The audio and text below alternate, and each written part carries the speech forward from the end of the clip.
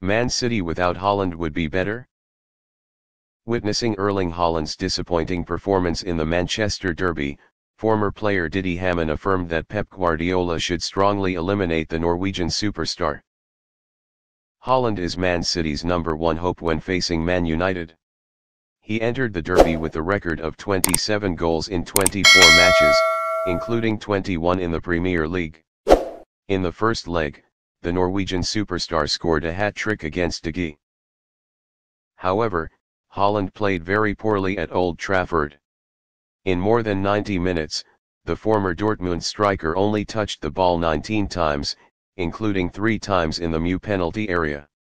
Haaland finished 2 times without hitting the target, failed to dribble once and lost the duel twice. Haaland's unconvincing performance contributed to City losing to Mew 1-2. Haaland was repeatedly troubled by Mew's central defenders Raphael Varane and Luke Shaw. Looking at Haaland's plight, Hamann commented, "Man City would be a better team without Haaland, even if he scored 40 goals this season." This opinion of Hamann received much sympathy on social networks. Here are a few notable comments.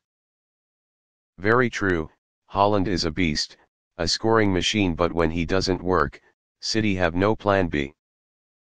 A team that specializes in providing the ball to the number 9 means that they will leave a lot of space and often lose the ball. Man City's inspiration has a problem. Haaland, when he can no longer feel the pace of collective football, will immediately be isolated. A well-organized defense, even a reluctant central defender like Shaw, can also include Haaland. But it is true that this guy is no longer himself. It is not an exaggeration to say that all the essence of Haaland is left to the end of 2022. In 2023, Haaland played 4 matches for City in all competitions but failed.